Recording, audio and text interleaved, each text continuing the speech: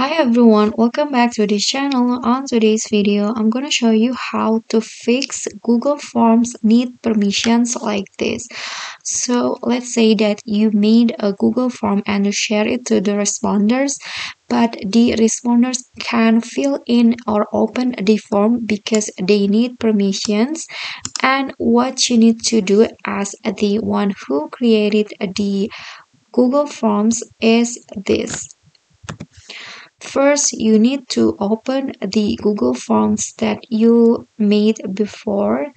So this one right here is the Google form that I opened in here, and you can see this form need permission. So to fix that problem, you can just open the forms and then click on settings at the top of the forms, and here at the responses section, scroll down until you find the require sign in, and you need to turn off this part, the restrict to users in bajulu.com and its trusted organization, because if it is turned on, it will limit the forms to can be only this form can only be opened to the one who is using these emails.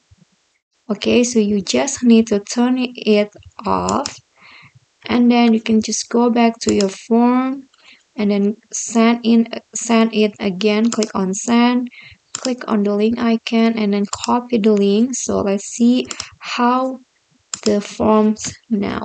I'm going to type in and paste the link and then click on enter. Okay, so let's you can see that the problem has been solved, and that's the solution on how to fix Google Form need permissions.